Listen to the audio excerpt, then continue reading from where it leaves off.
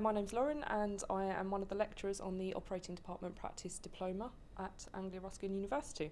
We cover all aspects pertaining to the theatre practitioner role. We cover anaesthetics, recovery and surgery. We also cover anatomy and physiology, and we are currently making changes to the course where we're going to be incorporating pharmacology. The course is 60% placement based and 40% university based.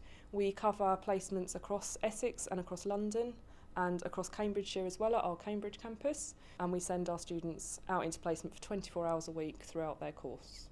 We have a very, very high employment rate from our course. It's virtually 100%.